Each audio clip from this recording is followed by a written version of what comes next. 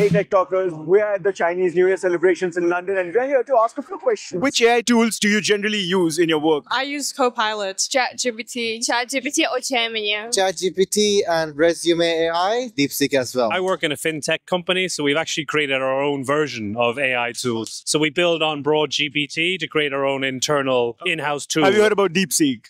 The Chinese one that causes a bit of a ripple in the markets. Yes. I saw Nvidia go down about 10%. I haven't used it myself, but competition's good. And how about DeepSeek? I've never used it, but I've heard of it. I've never used it. No, haven't. What do you think about the data security? It's not safe either using ChatGPT or DeepSeek. Yeah. I don't really enter anything useful, so I don't really care. I didn't think about this. I have no idea. But would you trust GPT over DeepSeek? I don't trust anyone. Do you trust their data security?